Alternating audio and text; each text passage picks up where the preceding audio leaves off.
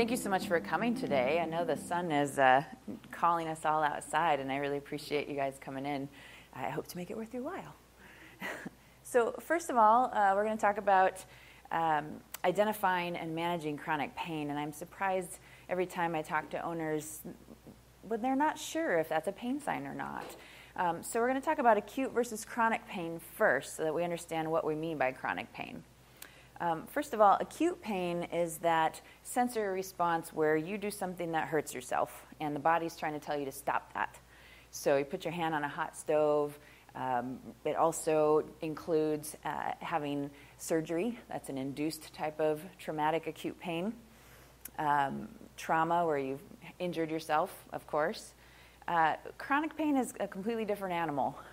It starts as acute, but then is prolonged. And what happens when that pain continues in your body is it recruits other receptors that aren't usually involved in the pain process. And then they, too, are giving pain signals, which makes everything much worse. So they're not doing any good, and we have to shut down some of those pain signals in order to get an animal comfortable. So the problem with chronic pain is that when it's ongoing, we get negative physiological and hormonal responses. And what that means for us is that our pets and people are going to have a decreased ability to heal. The underlying disease that is probably causing the pain needs to be fixed, and the body's just not going to be able to do that with pain on board. Protein catabolism, what that means for us is that the muscles start to break down.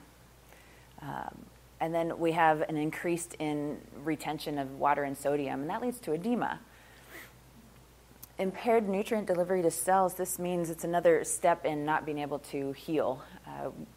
We just don't get the energy that we need to the cells to try to come back from that. And long term, this leads to physiologic and emotional exhaustion, and this is for the pet as well as sometimes for the owner. You know, trying to take care of an animal that's been sick and in pain for a long time really wears you down, wears both of you down.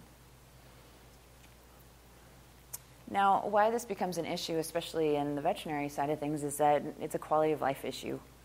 And if an animal's not able to lie down comfortably, then they're not going to sleep properly, and we lose our appetite. Then they don't want to be handled, their pet. They tend to just withdraw and appear to give up. And a lot of people attribute this to old age and start to consider euthanasia as how we're going to put them out of their pain, because they are in pain. They are suffering. So multimodal analgesia is how we try to approach this. And what that means is that we're attacking that pain from many different aspects. And the point of that is if we can alter pain for these animals in many different fashions, then we're going to be less reliant on drugs. And then if we don't need as many drugs, we don't need as many side effects. So multimodal analgesia, what I'm talking about, we're going to use prescriptions, we're going to use nutrition, we're going to do nutraceuticals, which includes supplements, alternative medicine, and that includes acupuncture and class 4 therapy laser, also physical therapy, rehabilitation medicine. And the point of all this is to break the pain cycle, reduce the side effects that may come with prescriptions, or try to get them to the lowest possible dose possible, and make it a manageable situation for the owner especially. It has to be something that they can do. Since we're Viking Veterinary Care, we take pictures of dogs in helmets a lot. So you'll see that as we go on. This is Bart. This is our mascot and my dog. So some signs that we're going to see with pain that might be nonspecific. They don't really tell us exactly what's going on. Certainly behavior changes are a big one, and that's one that only you as the owner may know. And that's something where you're going to have to be the advocate for your pet, because your vet's not going to know if their cat's more quiet than normal in the veterinary office after they've just been temped. Like, that's not something that we're going to pick up on, so it's going to be up to you to tell us that. Are they withdrawing from the family or other pets? Are they not playing anymore? Like I said, you have to be your pet's advocate. Changes in bathroom habits can be a big one, especially in cats. Are they not going in the litter box? Are you finding poop right next to the litter box? That's one of my favorites. It's like, we got there, but not quite. those are things that accidents in the house, this might be that the dog or the cat just can't move around like they used to. Maybe it's too far to the door from where they were at. Or in cats, might be too far to the litter box where it used to be easy. Or the litter box is upstairs, and that's kind of a long haul. If you just woke up, you're stiff and sore, and you have arthritis, and it just might not happen. Weight loss or weight gain, again, that's something that's going to be individual by animal. Sometimes we're going to gain weight because we're not moving around as much. Sometimes we're going to lose weight because our muscle's breaking down. Sometimes it's both. They'll have more fat but lose the muscle. So nonspecific signs of pain continued. We were looking at a poor hair coat. The animal can't groom because they can't move to reach the spots that they used to clean themselves up. Staring with a fixed gaze. They just kind of seem zoned out, and that's they're in pain. They're trying to block it out as best they can. Vocalizing, and alternatively, this can also be going quiet.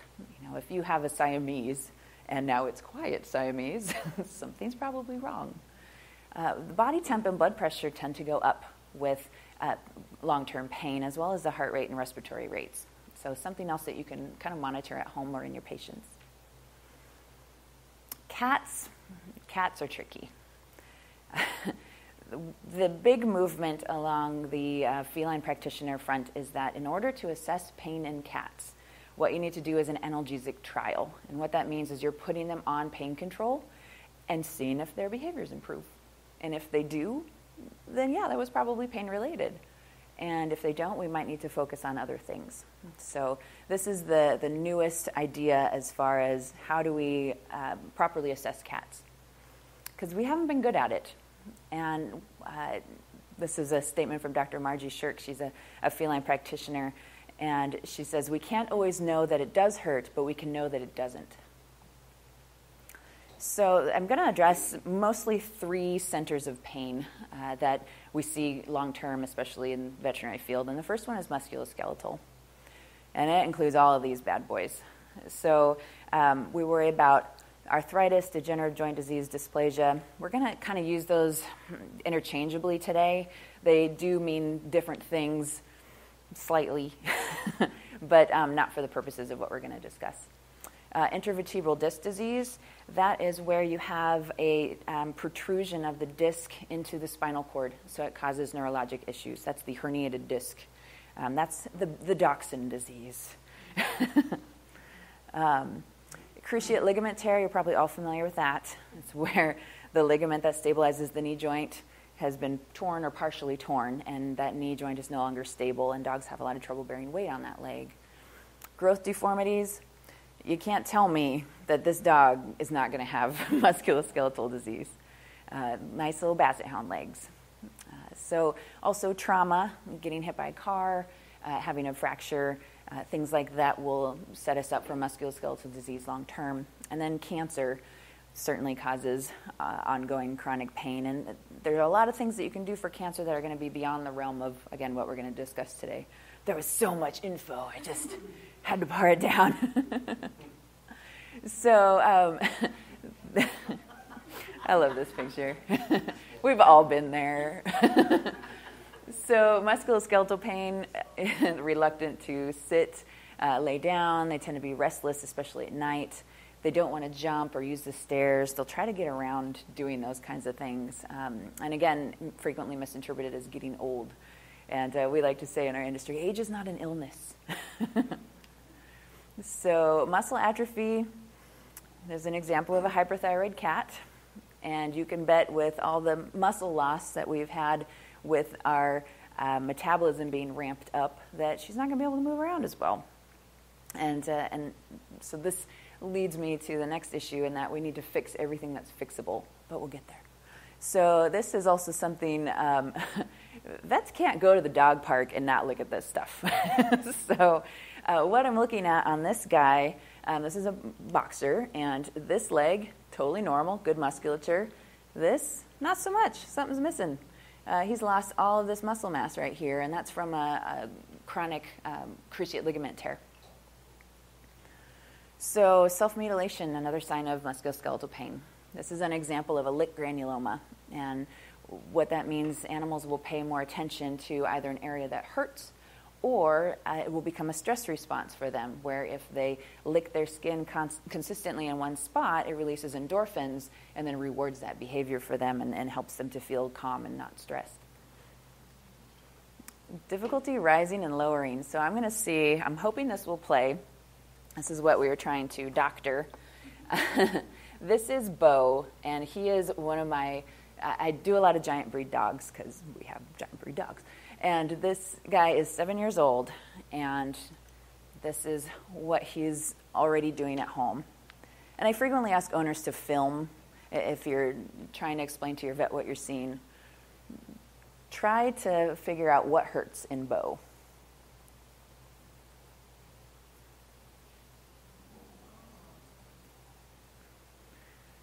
All right. Any hips? His back, certainly. What else are we seeing? Definitely something up with the front limbs. He kind of doesn't want to bend anything. And this is after we fixed his back end. So he doesn't want to move his spine. He has some arthritis going on in his shoulders and in the digits. And so he just kind of tries to get it all down without bending anything because it hurts. So side sitting. Well, we'll talk about some things that we're going to do to fix that. That's funny. Bo, we actually saw for hind limb issues first, and then this developed after the back limbs were much better. So this is something, again, that your veterinarians are looking at the dog park, side sitting. So this is an example of what a normal sit should look like. It's nice this is a whippet, so you can see everything perfectly lined up. And what I'm looking at here, this is a normal dog. So hips are dropped directly behind the spine. There's no knees sticking out to the side. She's sitting very square and both angles. So this is not normal sit. This is called side sitting. And these guys are trying to protect the leg that has been injured as well as keep from bending it. So typically it's the leg underneath, but it can be both legs because once we've hurt one cruciate ligament, we've likely injured the other because we're bearing most of our weight on one leg now. So we tend to see bilateral disease, and so when they're sitting, everything's shifted to the side because it hurts to bend everything. The other thing that I thought was interesting looking at these slides, it's a very typical presentation for cruciate ligament disease. These are all young, probably very active, muscular dogs who are a tiny bit overweight. And so they probably have all blown out their cruciate ligament or at least partially torn it. So cats should not be overlooked in this realm of musculoskeletal disease. We do believe that osteoarthritis is very underdiagnosed in them. There was a recent study that evaluated 100 cats that were over the age of 12, and they weren't looking for it. These were cats that had come into a hospital and were seen for a number of different illnesses. And so the radiologist just went back and looked at all of their x-rays and just tried to determine, do cats show osteoarthritis on an x-ray? And what they found was that 90% of these cats, 90 cats out of 100 showed evidence of degenerative joint disease on their x-rays. And you guys want to guess the number of cats in which that was actually a concern in their chart? Or 4%, 5. Close. You guys are real close. 4. Yeah. I know. Nice job. Thank you. I'd throw something like candy, but I don't have any. So the other thing about osteoarthritis in cats is that there's an articular cartilage component to it, and that's something that we're not going to be able to see on the x-rays. The cartilage breaks down long before there's bony lesions. So what we're looking at here, this is a normal knee, and this is a knee where the cartilage has started to break down, and that can cause osteoarthritis in cats. But we're not going to know, even if we're taking x-rays, other than doing that pain test, trying the pain medication, seeing if things get better. Largely undetected. So another common cause of pain, especially in cats, is urinary tract disease. And this is something that has to be managed long-term as well. So things that can cause urinary tract disease in cats, we were about stress cystitis, crystals that can cause urinary obstruction, spasming or straining, trying to urinate and not being able to. And urinary stones. It's actually a stone I pulled out of a Cocker Spaniel. Yeah, it was a good one. Infection and cancer, again, is always on the list of issues causing chronic pain. So, yes, that is a bladder stone. And this is like the little cap to the end of the bladder stone. And that was just sitting in there clanking. Again, urinary tract disease in cats, it makes it hurt for them to pee. And so when they go in the litter box and they try to pee and it hurts, they're going to try somewhere else because clearly that litter box is hurting me. So I'm going to try the bath mat, and I'm going to try the laundry, and I'm going to try your bed. You know, it's not necessarily that they might be trying to show you that they have something wrong with their pee. They might just be like, the bed is my happy place. That's where I hang out with my people, and it probably won't hurt me. But it is. So that's what house soiling is when we have an underlying infection. You also see cats straining to urinate, especially boy cats. And this is when they're in the litter box, they're trying to pee, and nothing's coming out. Or you see much smaller clumps in the litter box because they're trying. But again, it's a smaller amount. Things are spasming and clamping down, and they can't get a good steady stream. And this is a chronic pain disease for a lot of cats. They tend to overgroom, again, in areas of pain. So when your cat comes in like this, I'm going to be wondering what's going on in the bladder. So common causes of dental disease. And I actually wanted to change this and call it oral pain rather than dental disease. So animals with dental disease and oral pain, it can be a number of different things. We worry about fractured teeth, of course, especially in dogs that chew things that are really hard. They tend to fracture the molars that are in the very back, the huge ones that are really hard to take out. Dental abscesses, this is where you have an infected tooth. Lymphoplasmacytic stomatitis. Anyone ever had a cat with this? Basically what it is, the body's immune system attacks the cat's own teeth. And it's really painful. And it causes long-term irritation and inflammation. And the treatment long-term is to pull all the teeth. Is resorption another name for that? No, resorption is usually secondary to an abscess. So especially in cats, when they have a dental abscess, they start to break down the tooth and try to resorb it. Cancer, also a big one. This is if you can see, this is the jaw, and this is a huge melanoma, malignant melanoma. This was a little rat terrier who would scream anytime the other dogs came near it because he didn't want to get touched around here. And dogs and cats that are especially painful in their mouth are not going to let you look in there. So that's when we have to do that sedated exam, or at least consider doing anesthesia. So periodontal disease, this is the progression into dental disease. And this is because there's residual food, bacteria, tartar. They collect between the gums and the tooth, and they start to just cause an ongoing infection. And that infection spreads to the bone, and that's how your tooth gets loose, because that bone is infected and it can't hold the tooth anymore. It's not healthy. And I've had dentals where the bone is like a sponge. I mean, it is so infected that it is soft, and then we're at danger of fracturing the jaw, honestly.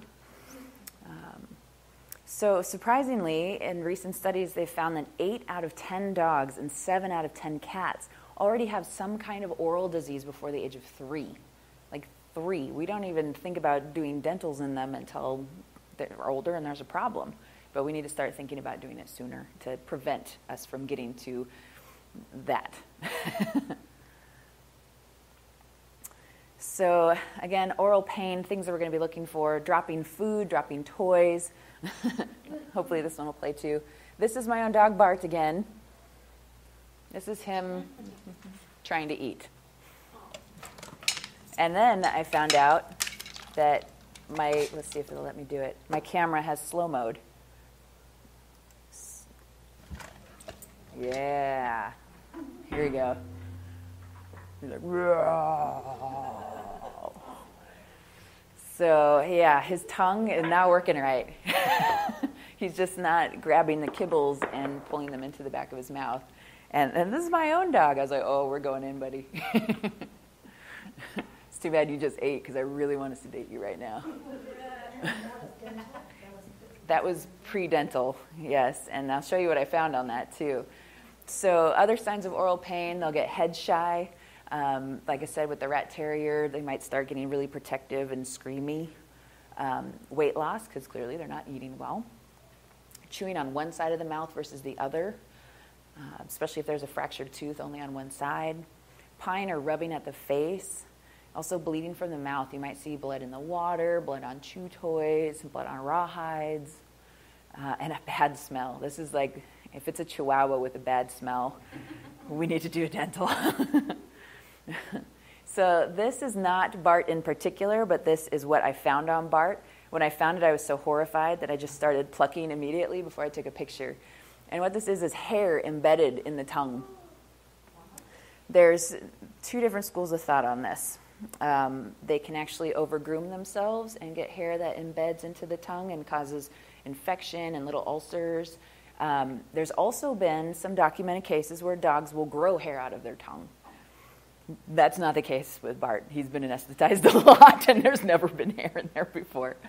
So, like I said, I just started pulling hair out crazy, but it was all ulcerated and it had little pockets of pus along these embedded hair pieces.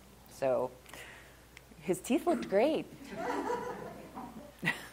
Oh, more dogs in helmets. So the first step when we're doing a treatment plan is to figure out, again, everything that's wrong. And the best way to do that is go to your vet, have a comprehensive exam.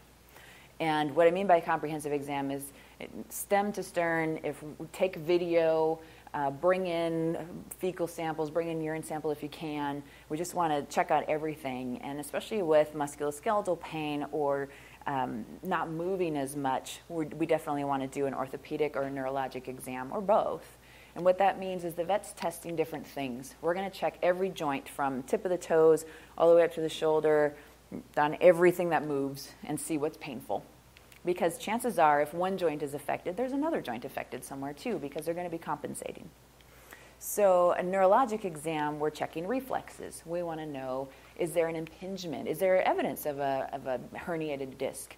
Because the signal's not coming from the spinal cord to the back legs. So when you see your vet flipping over the back legs on your dog so that they're this way, and then we just sit there and wait, we want to see that foot flip back over, because that means that the brain knows where the foot is. And if they're just standing there on the top of their foot with it flipped over, something's not signaling right. And that leads us to different choices in treatment modalities depending on how we respond to these tests. So lab work, very, very important, because we're probably going to be doing medications.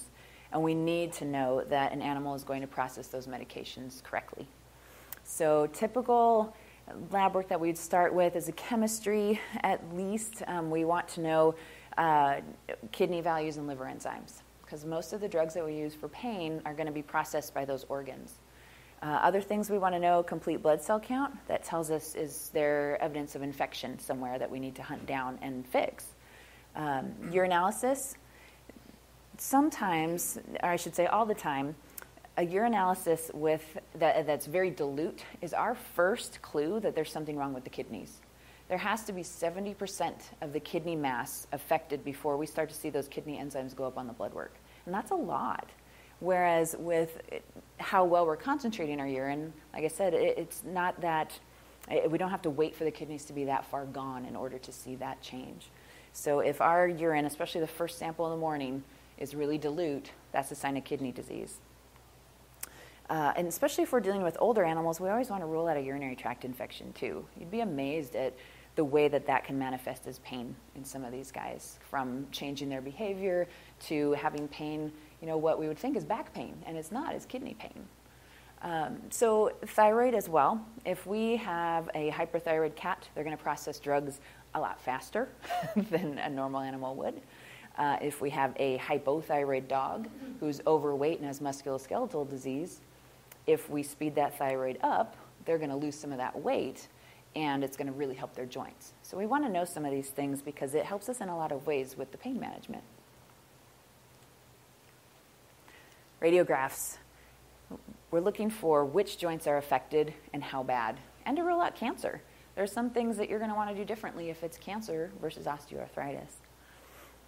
So Dr. Robin Downing has the Downing Center for Animal Pain Management, and it's a huge center. And she repeatedly says at all of her seminars, treat the treatable and treat all of the treatable. And that goes back to doing the full exam, doing the ortho exam, doing the neuro exam, do the blood work, do the urinalysis, try to figure out everything that's wrong so that we can make everything right that we possibly can. I know sometimes that's not possible, and we'll talk about some things that we can do to help out when that's the case. But we want to rule out any concurrent problems, again, that are going to affect how we process those drugs, because that also may tell us what the side effects are going to be too. Dehydration, malnutrition need to be addressed before we continue as well. So then we need to take care of the immediate concern. Is there a surgical or anesthetic procedure that can help? And this includes joint arthrodesis or replacement. Arthrodesis is where you fuse the joint so it doesn't hurt anymore when they're moving. Joint replacement, you can do hip replacements in dogs and cats, and there's a number of different surgical procedures that may help. Doing a dental or oral evaluation under anesthesia, checking for things that are infected. With a dental, highly recommend doing the dental radiographs too, because some of the stuff that you're going to find is under the surface like an iceberg. Urinary blockage, of course we have to fix that right away because that's a life-threatening issue. Stem cell therapy is an option too, a little beyond what I'm able to cover today, but some to discuss with your vet, as well as hyaluronic acid joint injections. Again, beyond the realm of what we can do today. Some environmental changes you can do at home though. Certainly want to do some ramps, stairs, baby gates, trying to make sure an animal that can't move well isn't going to fall down the stairs repeatedly. Warm, soft, padded beds. This is so important in animals that have arthritis because they have enough trouble getting comfortable, and this is something that's going to help them. Adding more litter boxes, maybe of a different kind. In cats that have arthritis, they like to have lower edges, so it's easier for them to get in and out. And you might have to add more to the environment so that they can get to one quicker than trying to get up the stairs to the one litter box in the house.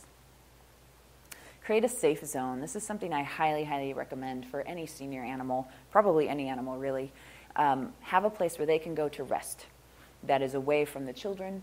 It's away from the other pets. If they want a nice quiet place, they can retreat and go back to their safe place. And that's important because it's important in the healing process.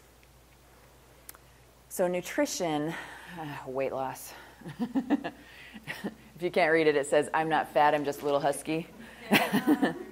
So weight loss is the number one thing that clients can do to help their pets with musculoskeletal issues, with cystitis in cats. As we know, fat leads to inflammation. And that inflammation can be in the joints as well as in the bladder. And so trying to get as much weight off of an animal that has chronic pain as possible is only going to help them, unless they're too skinny. So nutrition also includes prescription diets. And I'm not going to go through different prescription diets because, again, way beyond what we can do today. But prescription diets, and the emphasis on that is prescription. We shouldn't think of this as food. This is a treatment. This is a drug. And the whole point of this is to decrease any other medications that we need to be on so there's less side effects. Some of these animals could be managed on prescription diets alone. And weight management diets are available, ones with joint support, urinary diets, as well as things that will decrease anxiety. And anxiety can amp up pain too, so there's some options there as well. So discuss with your veterinarian. More dogs in helmets.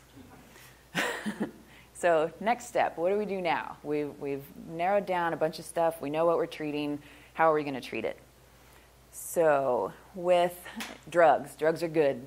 We want to start with drugs, but we also need to think about other things like chondroprotectants. What that means, these are things that are going to protect the cartilage and the joint acid and keep those things happy and so the joints can keep moving. Supplements.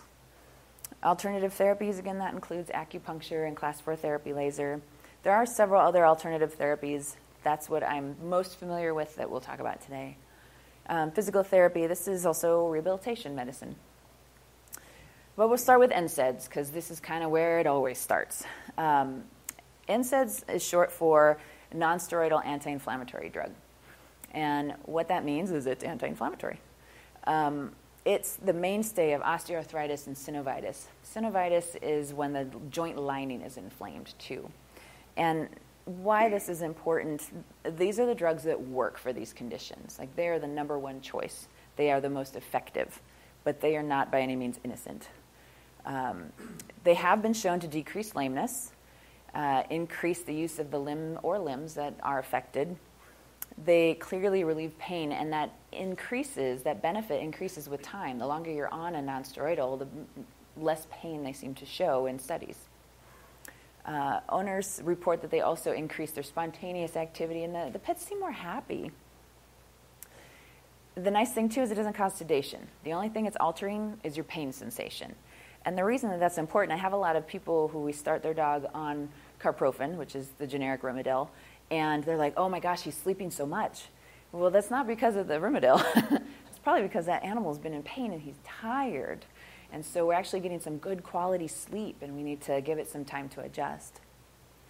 And then once the inflammation is controlled, we can often back off the dose we always want to do the lowest possible dose that's going to be effective for that pet.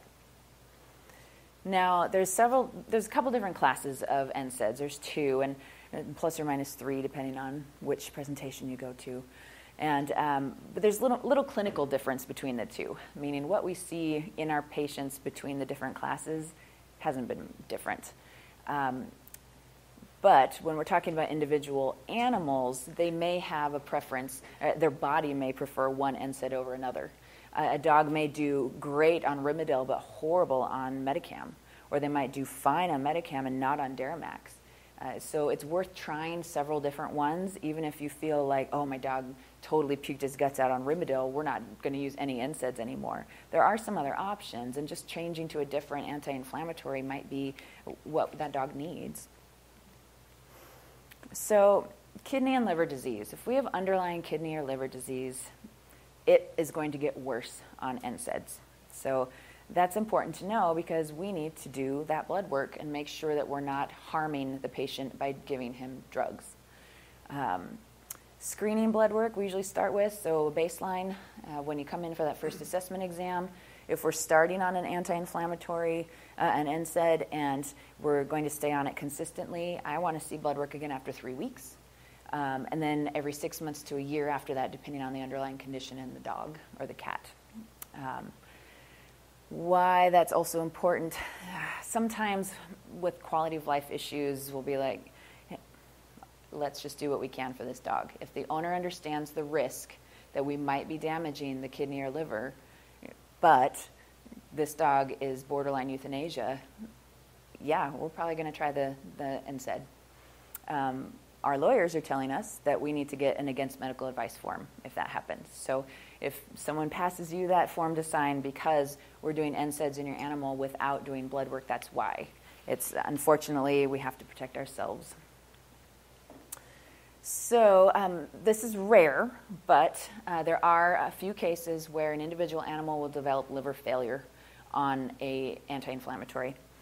There are millions of dogs on NSAIDs, but few and far between, you'll see this. And this is another reason for us to do that recheck blood work and make sure it's not happening. Labradors are overrepresented as far as breeds that will develop this liver failure. Side effects with NSAIDs other than liver failure? Vomiting, diarrhea, loss of appetite. These all fall under gastrointestinal ulceration. So just like aspirin, just like ibuprofen, dogs and cats can get ulcers with NSAIDs. I should say just like aspirin and ibuprofen in people. Don't use them in your dogs. NSAIDs will also impair platelet activity, so sometimes we'll take an animal off of them before we're doing a surgery where we anticipate there's going to be a lot of bleeding, like a mass removal perhaps. NSAIDs need to be dosed on lean body weight. That means if you have a 120-pound lab, and it should be an 80-pound lab, and you have that bottle of Metacam at home, and the dosing syringe is based on weight, you don't want to pull up a 120-pound dose of Metacam. We want to do the 80-pound dose of Metacam. And otherwise, the way that the body metabolizes it, it's an overdose. So dose on lean body weight. Here are the thou shalt nots of NSAIDs. And I kid you not, thou shalt not. Never, ever, ever use NSAIDs with aspirin, ibuprofen, naproxen, steroids, and these have happened. When I was doing my internship here at Dove Lewis, we had the 120-pound lab, who should have been 80, had cruciate ligament disease, just had surgery. The owners had been giving the dog Motrin at home, which is an ibuprofen. The surgeon then put the dog on meloxicam. Over-the-counter medications are still medications, so we need to make sure that the vet knows that that's something that they've been on.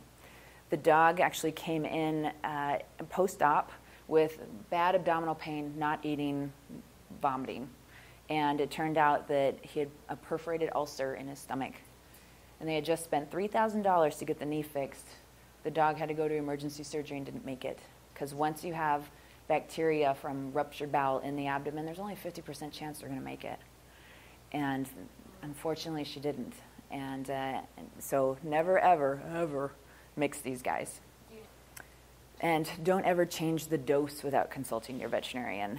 More does not mean that it's better. More means you've just overdosed. So a note about NSAIDs in cats. This is very interesting. In cats, they actually process NSAIDs differently than dogs. It goes through a pathway that cats have not as good of a processing plant, and that's the glucuronidation pathway. You don't have to know that. What you need to know is that cats can't process this as well.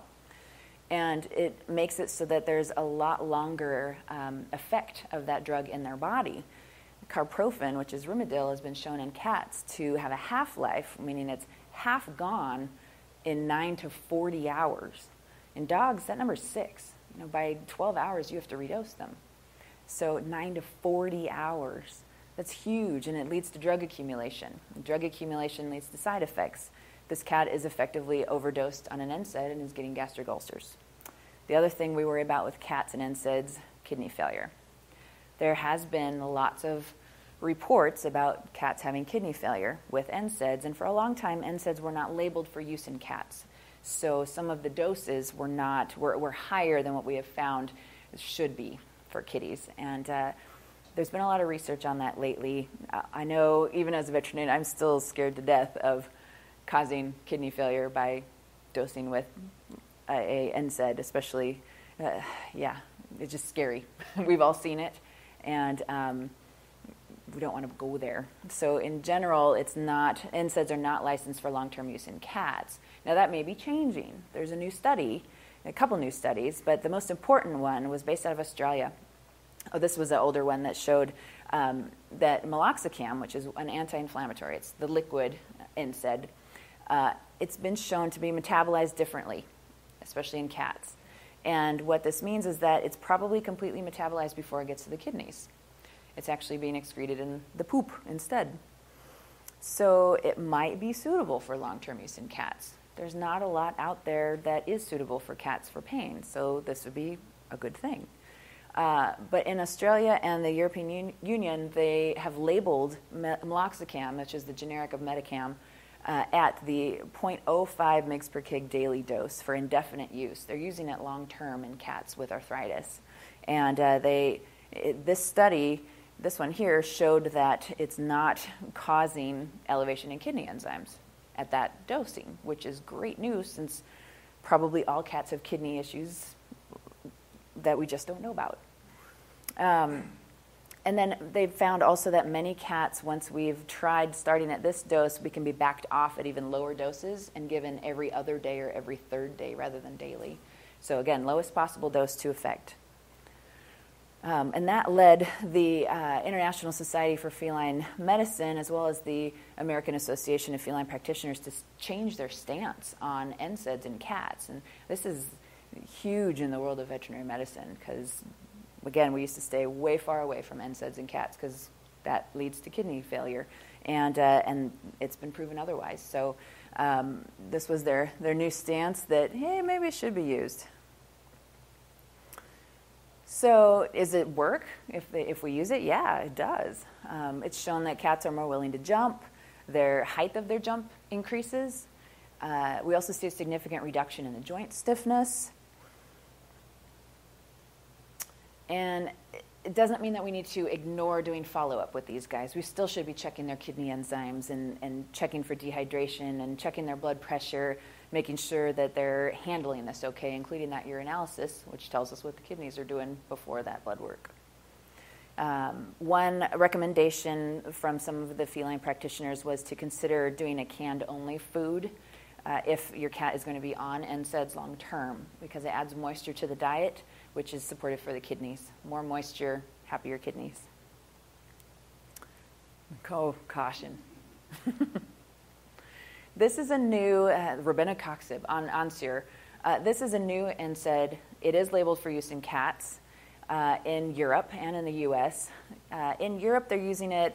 They're allowed to use it as a 6-day stretch. In the U.S., we're only allowed to use it perioperatively, so it has to be related to a surgery, and it can only be used for a maximum of 3 days. Anything beyond that is considered off-label use, which means it's probably happening, but we can't defend it in a court of law.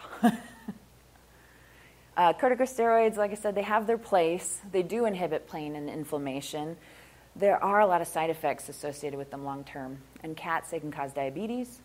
They tend to cause increased eating, which if you have an animal that needs to lose weight, not optimal. They also cause them to drink more and then have to urinate more, and then you have more accidents in the house because you have to be on top of helping them get to the outside. It does speed up the progression of osteoarthritis, though it does degrade the cartilage, which doesn't do us any favors in the long run. Now, there are some cases, such as if we're dealing with cancer, where increased drinking, increased appetite, these might be good things in that case. So it is a first-line chemotherapy drug. It also knocks down the replication of neoplastic cells, cancer cells, at least to start with. It's a Band-Aid, but it certainly makes animals feel better when they're really sick with cancer. So other analgesics, which are pain relief, buprenorphine. This is the one where your cat or your small dog has been sent home with a liquid, and they tell you to give it in the cheek pouch. And the reason is it's actually absorbed through the gums. You don't actually want to give it down the hatch. It's not going to be absorbed as well. But it's absorbed through the mucosa in the mouth. It is really safe. We don't have to worry about liver, kidney issues in general. Although if they do have underlying liver or kidney issues, they might have a lot longer course of sedation with this drug. But it can be used long term. Generally gives about 6 to 12 hours of pain relief depending on the patient. Like I said, transmucosal. Good to note is that it cannot be absorbed sub-Q, not well. And that was something that I did not know before I started this. So injecting buprenorphine, you want to go intramuscular or IV. And that's if you can't get it in the cheek pouch. It is great for breaking the pain cycle. It does stop that ongoing signaling of the nerves. But they can develop a tolerance. They can become little druggies. They can totally come and beg for their Buprenex, and it's kind of creepy. There's the pink elephants. So other side effects, sedation, of course. Constipation can be a side effect with this medication. Sometimes they'll be too stoned to eat. Sometimes they'll be really, really happy, and that is so cute. There's making biscuits everywhere. It has not been shown to be effective in osteoarthritis pain, but it's fantastic to have on hand for palliative pain or hospice care. I almost always, if we know that we're getting to the end of a lifespan for a cat, we're going to have Buprenex at home and on hand. No, there's Bart again. I don't love my dog at all. So codeine, it's another good pain medication you might be sent home with from your vet, or they might give you a written prescription to fill at a human pharmacy. The problem with codeine as far as cats is that some of these are mixed with acetaminophen, and that's toxic to cats. It will kill them. So just keep that in mind if you are looking for pain control for your cats. You read on Dr. Google that codeine's fine, and then your cat suddenly can't breathe. So that's no codeine in cats if you're at all worried that there might be acetaminophen in it. There is limited data about how it's processed in small animals. They don't know if we actually get good oral absorption with it or not. It certainly makes them stoned. We don't know if it helps with pain. There's the stoned. So again, side effects: sedation, ataxia, which is when they're stumbling around like a drunken sailor, constipation, not wanting to eat. Tramadol, this is another one you probably have experienced. It's a pseudo-opioid. It's not in the same class as opioids, but it mimics it very similarly. And opioids mean anything that's kind of a poppy derivative. So tramadol, it's been shown to be effective in alleviating osteoarthritis pain, like it helps animals rest. It's not a good choice as the only analgesic that you're going to do. It should be used in conjunction typically with like a NSAID. There's no published data about how it works for osteoarthritis in cats. And it's incredibly bitter. So most cats, if you can get this pill down, kudos to you, man. Even if it's been compounded into a flavor, it's still really bitter. And they foam and look like they're having a seizure and paint your walls with it. But it's also now a controlled drug, so it's a little more difficult for us to send you with. You have to do the whole written script at the pharmacist or get it filled at your vet. Like I said, very bitter. Shorter half-life than we thought. They are starting to recommend, we used to do twice a day, now maybe every 8 hours, but it's turned out we can even dose every 6 hours in dogs. And there's the side effects: sedation, constipation, although not as common in tramadol as I see in buprenex or codeine in general. Agitation in cats, probably because you've just wrestled them down and stuck a bitter pill down their throat. And then you can adjust the dose if we have kidney or liver impairment. And it's not something that you should use in a patient that has had seizures. There isn't a lot of studies that tell us exactly how this medication works or exactly what the toxicity and safety data is, but we use it a lot in practice. So this is a newer one, gabapentin. Has anyone ever had to deal with gabapentin for yourselves or for your pet? Yeah. It's a really good drug for neurologic pain. And it was developed as an anti-epileptic drug. It's supposed to keep you from having seizures, so it's not a controlled drug. But it has been shown that it really helps with that neurologic pain. And when I say neurologic pain, I mean from disc impingement or a nerve injury. Also some evidence that there might be neurologic pain related to bladder inflammation in cats. There hasn't been a study to evaluate it for osteoarthritis, but in cats, a lot of the specialists are starting to use it as their cornerstone therapy for maladaptive pain, meaning that's the one they go to break the cycle of pain in cats. I thought that was really interesting. And cats that have been on NSAIDs, got the inflammation under control, they're then able to keep them controlled with the gabapentin. If you get the gabapentin liquid, which is what's labeled for humans, it does have low level of like xylitol, which is toxic to dogs. That's a sugar substitute. Makes it nice and sweet, but not great for our pets. Gabapentin can take 5 to 7 days to get to max effect. And the side effects: sedation. So with that sedation, it can be profoundly sedating. But if you back it up and do it once a day for a few days and then increase it to twice a day, the sedation tends to go away. They adjust to it. And weight gain can be a side effect. Cats will act stumbly and off balance. But if you abruptly stop gabapentin, you'll actually have a rebound pain. So it's one that you always taper, and one that you keep an eye on the label, because that means you have to tell your vet that you're going to need a refill sooner than you think, because if we skip a few doses, this dog's going to be hurting. It is safe for kidneys and liver. Amantadine is a newer drug. This is something that does have to be compounded. It was an antiviral drug for influenza A, and they're starting to use it in Parkinson's disease in people. And in dogs with osteoarthritis, it's been shown to have a synergistic effect with NSAIDs. They did a study with meloxicam, and dogs that had meloxicam and amantadine together actually did better than the ones that were on meloxicam alone. Something that, it's a newer drug. We're still trying to decide how we feel about it as a veterinary community. They do have toxicity studies performed on humans and cats, but not dogs. Anecdotally, we'll see diarrhea. It is a good medication to add on to animals that don't tolerate NSAIDs very well, and we're trying to get that lowest possible dose but keep them happy and moving. Like I said, it does have to be compounded, though. It does take a couple weeks to ramp up in their system.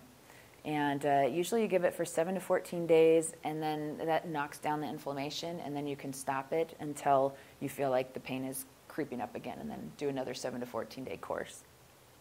If you have kidney disease, you want to reduce the dose. Amitriptyline, tricyclic antidepressants. These are the first-line medication for neuropathic pain in humans now. And they're starting to find some use for it in pain related to animals as well. They feel like it might work on the same receptors as some of the hardcore drugs, the opioids. And like I said, commonly used in feline cystitis now. That's when they have bladder inflammation. They think it might be related to all pain syndromes in cats. It might help with anything that causes pain. So that's kind of an interesting thing that we're all starting to get used to. And the main side effect is sedation. Should not be used with tramadol, not simpatico. So this is Calder. He's one of my patients up in Alaska, and he likes his crabs. So glucosamine, now we're on to the chondroprotectants. So glucosamine, it's an amino sugar. It's made from glucose and glutamine. But it is a supplement, and it's derived from shells. See the tie-in there? Yeah. So it's made from the shells of shrimp, lobster, and crab. And there's 3 forms of it. In short, the N-acetylglucosamine, not the good one. Don't do that one. Can take 4 to 6 weeks to build up in their system. Improvements do last for several weeks after you've stopped the supplements. It takes a while for the good effects to discontinue. And it's taken up by the cartilage cells and actually stimulates it to make more fluid in your joints. It stimulates the cartilage to repair and also stop some of the destruction that's going on in joints that are breaking down. The other one, chondroitin. You know, these two are usually together, and this is the one of the main building blocks of cartilage. It tends to be found in animal sources only. There aren't really studies that show long-term effectiveness. They do, and this is debatable, highly debatable, but it might be synergistic with glucosamine, so they are marketed together because of that. Chondroitin is similar to heparin, and what that means, heparin is a very potent anticoagulant. It keeps you from forming a blood clot. So if you're anywhere close to surgery, they'll probably not want you on chondroitin. And in humans, chondroitin has actually been shown to increase the growth and spread of prostate cancer, breast cancer, and melanoma. And so you're supposed to avoid that if that's ongoing in your human world, but we're extrapolating that to mean pets too. So again, they're usually sold together. Many pet foods contain these compounds, but they're not at the level that's effective enough. So if you get a prescription joint mobility food, they have to prove that they have the dietary or therapeutic dosing recommendation of these 2 items. If you're getting something over the counter, they don't have to prove that. They can just sprinkle a little glucosamine and chondroitin it in and call it a joint food. Side effects, digestive distress. It is not a substitute for NSAIDs. It's maybe the first thing that you would choose to start the process of helping your animal with their joints. But if your animal is already having trouble getting around, you know, I would still start with an NSAID and back off on it once you get the inflammation under control, because this is just going to take a long time to work, and in that meantime, the pain is continuing to build. Chondroprotectants, these are other additional things that you can use to help with joints. Adequan, this is a fantastic medication that is probably very underutilized in our profession. It provides the body with building blocks of cartilage, and then what it's been shown to do in studies is decrease the clinical signs of osteoarthritis. So you start doing the Adequan, animals get better. We use it in humans and in horses as well. It has an indirect anti-inflammatory effect too. It works best when the animal is still able to move and the joints are still able to flex. The Adequan likes to actually go to cartilage that's diseased or inflamed, which is nice. It makes it very easy to dose. You don't have to do it in the joint like they started when they first started using this drug. They also think that it may have some anti-inflammatory effects on the bladder in cats too that are chronic cystitis patients. So there's the dosing for dogs, the labeled use. And in one study, 75% of dogs that were started on Anaquan showed remarkable improvement. Their lameness improved. And it just keeps their cartilage from breaking down. So they were able to maintain that pain-free lifestyle for longer. Underutilized in cats. It is off-label in cats, but there is enough anecdotal information out there that we feel very comfortable using it in cats now. It's very cost-effective in cats. Typically, you buy a bottle. This is a 5 ml bottle. And for a 7-pound cat, you'll get about 28 doses out of that bottle, and that's enough to run through a starting course of it. And we'll talk about how that works. So Anaquan, it's a series of injections. And we want to do either intramuscular or sub-Q injections. Typically, the vet will do the intramuscular, but if you're doing it at home on your cat, you can totally do sub-Q, and that's fine. And you start out doing injections, wrong button, twice a week for 4 weeks, and then once a week for 4 weeks, and then every other week, and then taper to the lowest possible dose. And this is great for dogs, too. It can be a little cost prohibitive in the giant breeds, because you have to go through a lot of Anaquan. But for cats and small dogs, it's much more cost-effective. Side effects, again, similar to heparin, shouldn't be used in animals that have issues forming blood clots or if you're looking at doing surgery. But Anaquan is fantastic. A lot of senior cats that, again, have stopped moving, and we're doing that pain trial where we're just going to try something and see if they start moving around again. Almost every time I get cats that are suddenly jumping to places that they haven't been able to get to in the last year. MSM, this is just to cover our bases since it's usually thrown in with glucosamine and chondroitin. MSM, it's a naturally occurring molecule that's in some green plants, fruits, vegetables. It has some antioxidant, anti-inflammatory properties. Low toxicity in animals. There aren't a lot of clinical studies. It doesn't cause a lot of side effects. It may help. It's one of those, just not sure if it's doing anything, but it's probably not hurting. So when we say mild adverse events, what that means, like few and far between, there have been cases in humans of gastrointestinal symptoms, headaches, increased blood pressure, and possibly making blood thinning drugs work even better so that people are having trouble forming blood clots. Can cause increased hepatic enzymes. Again, this is mostly in people. They have not done these studies in animals yet. And insomnia. I was so excited when I found this dude. So these are the avocado soybean unsaponifiables. This is what is in Dasequin. And it's one of those supplements that we have some information about. It's very commonly used in Europe for anyone that has osteoarthritis. It's 1/3 avocado and 2/3 of soybean unsaponifiables, which means it's the oily fraction that's not used in soap. It does inhibit cartilage degradation and may increase some of the repair in the joints. So you see a lot of this in some of the joint supplements. Also has anti-inflammatory effects. So the omega-3 fatty acids. This is good stuff, clearly. The omega-3 fatty acids, every study that they have done with these have just shown more and more positive things in medicine. So it does decrease inflammation, especially around joints.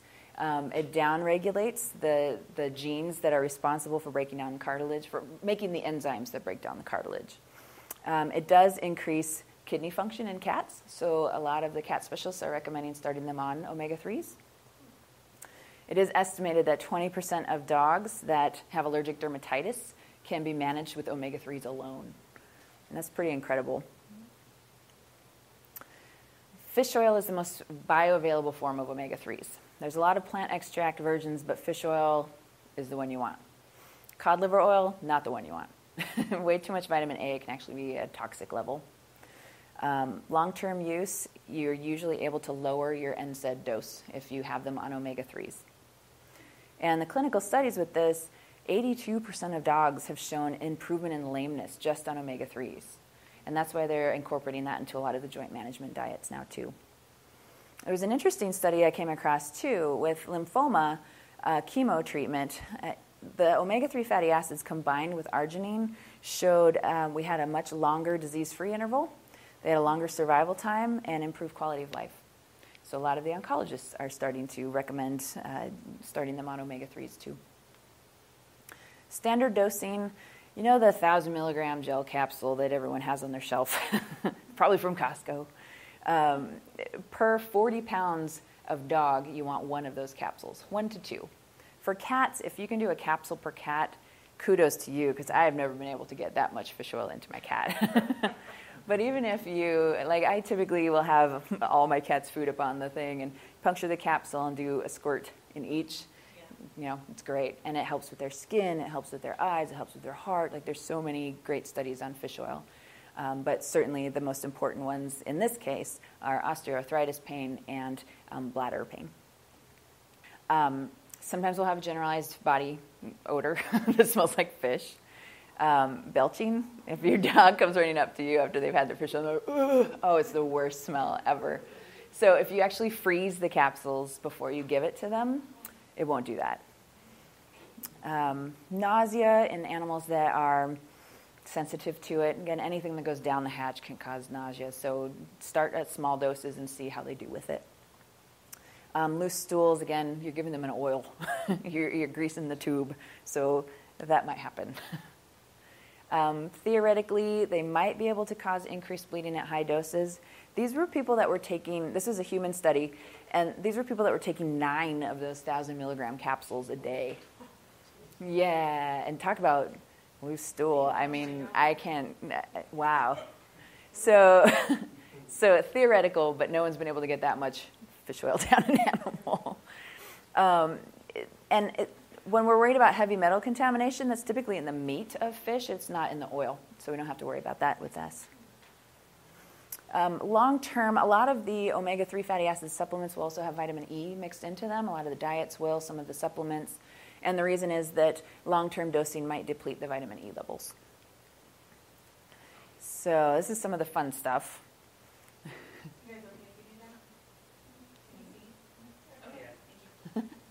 So class 4 therapy laser.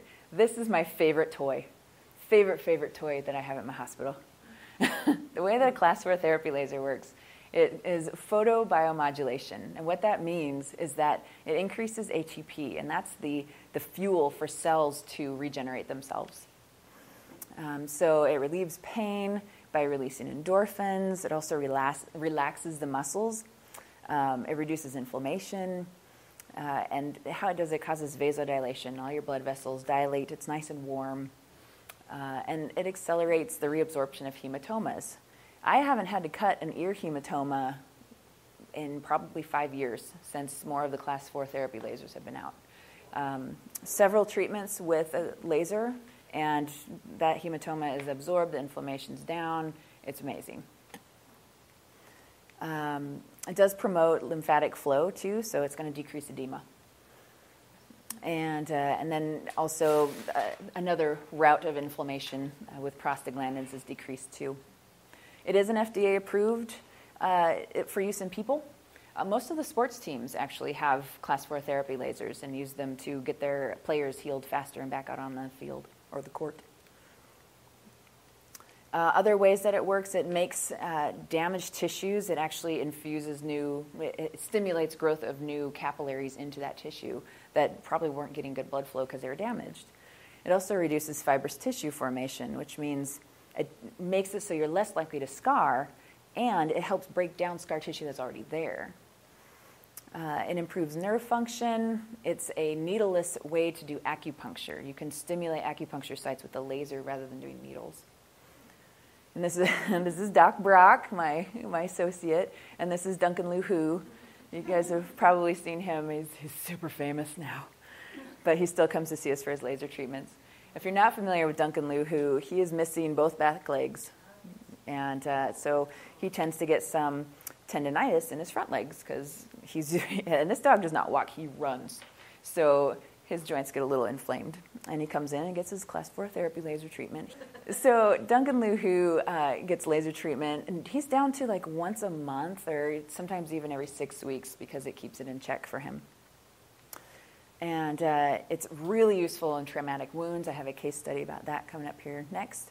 Really good for osteoarthritis, neurologic pain, bladder inflammation, dental pain. If you have an animal that's not going to do well for a dental, sometimes we'll do antibiotics and laser treatments, and it'll help keep them managed. Also, we'll do it post-op, especially for dental extractions. It works great. Not for use in eyes. Just like the laser that you play with your cat, you don't want to be shining this in your retinas. This is Duncan Lou and Muggsy.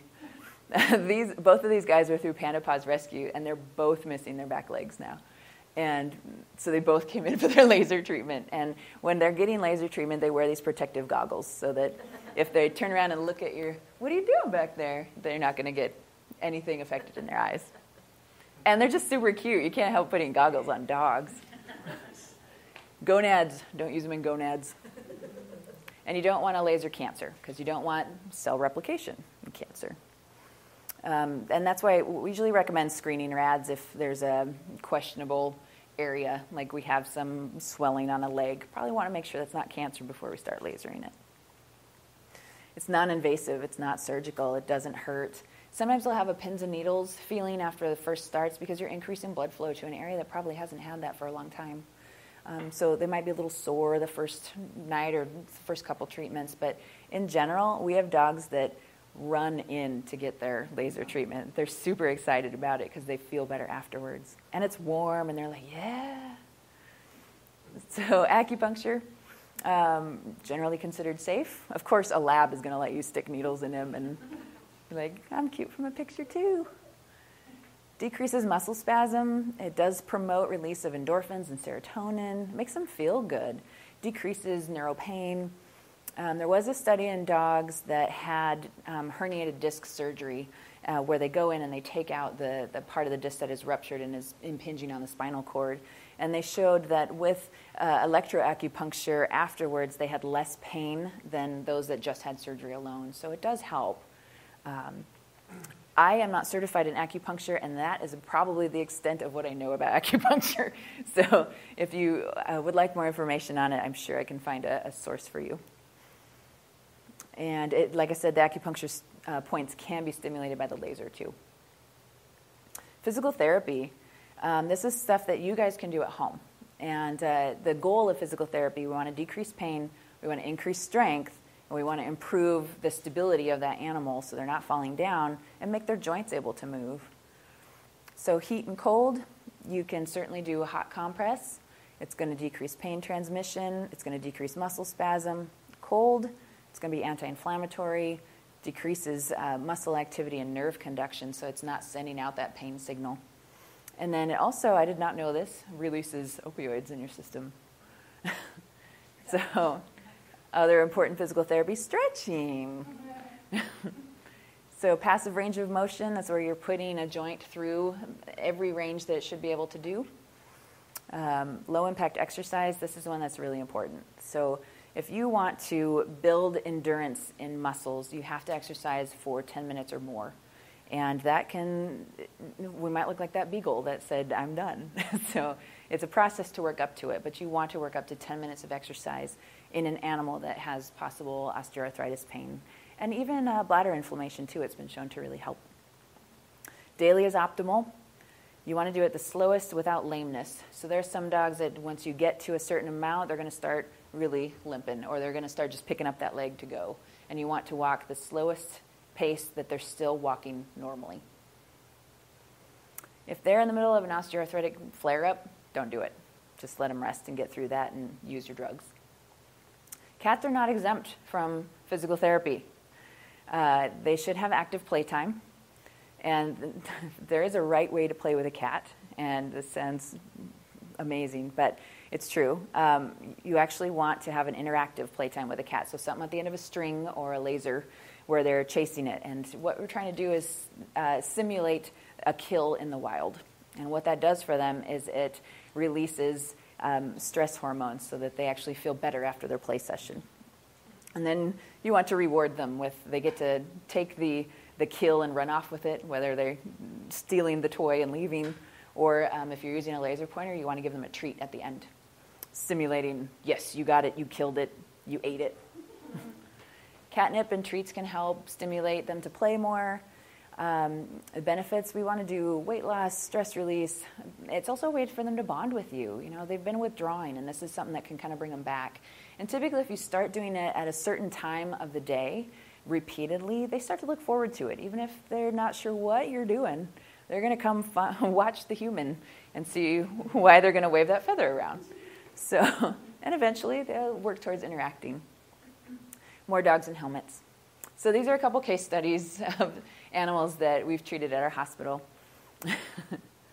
So this was Sissy. Oh my gosh, she's so cute. She came into Lovers Not Fighters as a rescue dog. And she's a 2-year-old female spayed pit bull. She was put into a foster home. And the foster decided at the same time to take in another animal from someone who was living on the street. And that dog was in a totally separate part of the house that had a screen door that went to the backyard. And the dog busted through the screen door while Sissy was outside going potty and mauled her. She initially had surgery at an ER where they sewed up everything that was torn up. And they found that she had puncture wounds on the back of her neck and on both of her front legs. And the big ones were over her neck, over her face. She was doing this to protect her neck and got mauled all around her face. The dog grabbed and actually fractured her maxilla and her palate. She had a lot of holes. And she's a fantastic, she didn't fight back at all, this poor girl. So I want to warn you, the next picture does show kind of where we started with her, and it might be a little graphic.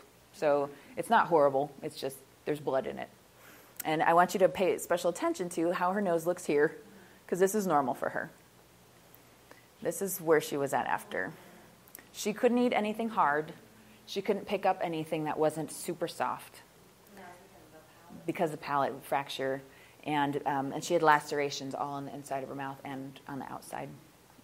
So she was started on antibiotics, tramadol, carprofen, gabapentin, everything in the toolbox. And then laser treatments ended up being a huge deal for her. Laser treatments are fantastic for wounds, and this is the first treatment. And I kid you not, this is 45 minutes after this picture was taken. And that's with one laser treatment. And then this was 4 treatments later, which ends up 2 weeks later.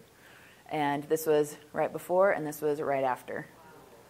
Yeah, it's amazing. And honestly, I wasn't the one that even took these pictures. The rescue group took them. And they're like, this is amazing. You got to see this. I'm like, oh, yeah, sure, it does. It does a great job. And then they show me. I'm like, whoa, that is awesome. Can I have this? Yeah. So she did great. We ended up doing an oral exploratory after about 4 to 6 weeks. We wanted to see if there was any teeth that needed to come out, any fractures that needed to still be repaired, what was the damage. And honestly, the only thing, she still had some sutures in there that hadn't dissolved yet, and the rest of her mouth completely healed. Completely. The palate was fine. We took x-rays of every direction because I was sure something must be jacked up in there. This is what she looks like now. And the amazing thing about this, too, we really thought she would have scarring all over her face, which is not that big of an issue in animals in general, but when you're trying to adopt out a pit bull, yeah, that's a problem. So much more comfortable in her mouth, no scars. She got adopted, and we still get lots of good pictures of her. This was Sierra. I only have 2 of these on us, 2 more. Sierra was a 12-year-old female spayed German Shepherd. She came into us because the owner actually came to one of the ACT talks on how to take care of your senior pet. And she came into my hospital and said, I wrote it off as being old, and my dog needs help. And I was, wow, that's amazing. And that's actually how I got in touch with Daniela, to tell her this revelation the owner had from coming to one of the talks here. And so she came in, and she's 12. I mean, she was walking hunched, tucked down. There's a new puppy in the house who's 10 months old. She wanted nothing to do with him. He was not allowed near her. She would growl. She did not want him touching her. She was afraid he was going to jump on her. She had difficulty rising or lying down, and she had a lick granuloma that had been over her left hind limb for years. Yeah, that ick. On her physical exam, she had muscle atrophy along her spine and both back legs. She had this large ulceration, that's the lick granuloma. And she had lumbosacral pain, especially with German Shepherds, hips, no bueno. She did have good neurologic function to both back legs, though, which a lot of older dogs will lose if they have degenerative joint disease in their hips. And that's where the foot will... Yep, that's exactly where they stand on the top of their foot when they shouldn't. So she had good function back there. We did a full workup on her. She did have some elevated kidney enzymes, which was surprising. So we were not going to do anti-inflammatories in her. As a last resort, we had a bunch of other tools in the toolbox that we were going to try first. Did a urinalysis on her, and that showed the dilute urine as well. Did a culture and sensitivity of that lick granuloma, too. And she did decline radiographs to start with. Treatment plan, there were 3 different pathogens in that granuloma when we cultured it out. We did start her on a certain antibiotic and then ended up changing it based on the culture results. And then we started doing laser treatment, and we did this over her lumbosacral area, which is lower back going into the hips, and then all down her back legs. And there she is getting her laser treatment. She bosses around my staff. It's hilarious. She comes in. This is her spa day, and she comes in, and she gets cheese, and she barks at you if you don't give her the cheese when she wants the cheese. And they all get, they're like, oh, Sierra. So we focus on hips and spine. We also did laser treatment over that lick granuloma. And we started her on a kidney diet and on Adequan injections, too. And then a supplement that we use in our hospital called Ficox Max. And it contains most of the things that we talked about earlier, supplement-wise. Physical therapy, these were things that the owners were doing at home. We needed to build muscle mass in those back legs. So she's walking on hills. And that helps to really focus on using those back legs in a manner that she can't change the weight to her front legs. Also, massage. So we're doing a lot of massage, especially on her front shoulders, because with both her back legs affected, she shifted her weight to the front legs. And that causes a lot of muscle tension, and she can't lose 2 more legs, you know. Stretching, and cheese therapy, lots of cheese therapy. So I wish I could tell you that I fixed this lick granuloma. She got it lasered. Like I said, there were 3 pathogens. We started on clindamycin, went to doxycycline. We had it covered. She would rip the cover off. Keeping an e-collar on a 12-year-old German Shepherd was not a good quality of life for her. We did try Zilkine, which is for anxiety, as a supplement. It didn't seem like it helped. In case this was a nervous stress lick thing, we did treatment with topical honey. It seemed like it made a huge improvement. And then she tore it apart one day when she was having a lot of changes at home. So we have not done an x-ray on this joint. Unfortunately, we're talking about that as a next step. The only thing that it would change would be help determine if we're going to keep lasering it or not. And then the laser actually has a lick granuloma setting because it's so common. We reassessed. Her kidney values are now within the normal limits. She chases and plays with the other dogs, which is important because I just brought this little cutie home. So now she has a little over a year-old shepherd, and then this little girl, she's huge, but she's only 3 months. Yeah, she's going to be a big one. So she's actually playing with them. The owner showed me this awesome video of her chasing them around the backyard, telling them what for. And so we continue to do laser treatments on her. Like I said, it's her spa treatment. She actually kicked the other dogs out of the car because they're not allowed to come to spa treatment. And she's still on Adequan. We did the 2 doses twice a week, and now we've tapered off. Now she gets it once a week. And when she goes longer than that, she starts to have a little more trouble. So we've been maintaining about once a week. And then she continues on the joint supplement. So, and then this guy, this is Bo, the beagle. I want you guys to watch how he walks and see if you can tell me what hurts. Sure. Easy, easy. One thing to watch is, yes, good eye. When they put their foot down and the head goes up, that's the one that hurts. So it's like you stepped on something and you're like, and he's a little tricky too because you see he's lifting up this back leg as well. So this is what happened to Bo. See if you can see the issue. It's a shoulder fracture. He was hit by a car. And so, yeah, this should look like that. And it's in 2 pieces. Did they not know? He was found in a ditch and taken to the ER. He was not owned by the particular family member who ended up coming in and taking him. Oh. So someone in the family that he belonged to previously was like, I love that dog. I'm taking care of that dog. So she came in and took over ownership and did as best she could for some of his issues.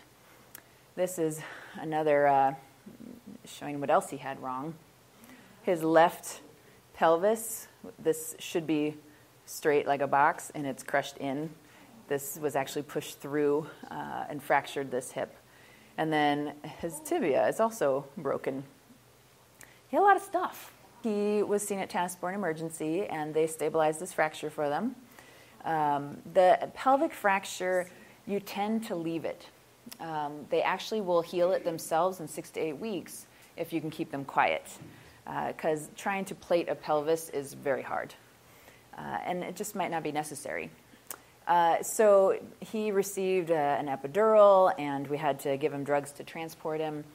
So he was started on carprofen, codeine, and gabapentin. And then we started him also on class 4 laser therapy treatment. And we did this daily to start with, and then went to twice a week. The owner was able to pay for the fractured leg, but there wasn't much that they could do for the shoulder. Unfortunately, she couldn't afford an orthopedic surgeon and had already taken on a huge amount with this dog. They started physical therapy after the first week, ice packing the area 5 to 10 minutes twice a day. By the way, he was intact when he was out running around and got hit by a car and then got neutered while he got everything else fixed. So he had an additional place to ice pack. And then passive range of motion, trying to make sure that nothing seized up in that back leg that was so fractured. If they stop using it, all those ligaments are going to tighten down, and he's not going to have good function when he can use it. And then assisted weight bearing, trying to make him stand and bear weight on that leg. It actually does speed up the healing process, but you don't want them walking on a fractured hip like that. So just bearing weight on it, as well as the front shoulder, his contralateral fractures. We rechecked at 8 weeks. The implants healed great. I walked into the room, and he was jumping on and off the chair. And I was like, oh, God, don't do that. I don't know if everything's healed yet. But his left pelvic fracture was now stabilized with a nice big bony callus. And then the right shoulder still remains unstable. He still does the head bob when he walks on it. But that little fracture piece that we saw is not actually in the joint. So it's not causing problems. It just is a functional injury. And it's going to be predisposed to degenerative joint disease. We started him on the joint supplement that I use, the Ficox Max, to prevent osteoarthritis that's going to develop in these joints now. And then they continue doing passive range of motion and stretching and massage at home. If he does have a flare-up, they're going to come in and do some laser therapy with that. And then I just wanted to thank you guys. I know this has been really long. And thank you to Daniela for putting this together and for having the animal community talks. Like I said, it made a huge difference to my owner, and it's amazing what you do. And thank you to the owners and rescues that let me share the stories of their animals that we've treated. And for you guys coming in on a sunny day in Portland and bearing with me. You guys want